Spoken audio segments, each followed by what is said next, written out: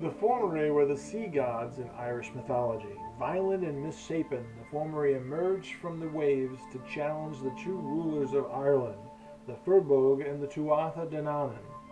The Tuatha De Danann were younger gods, and they seized control of Ireland from the Firbolgs at the First Battle of Magdalene, only to have to defeat the Fomorii at the Second Battle there in order to secure their conquest.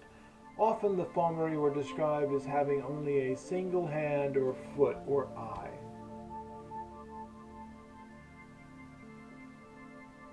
Hey, thanks for watching Late Night Mythology. Click subscribe, share us, come check us out on the website, see what we're doing.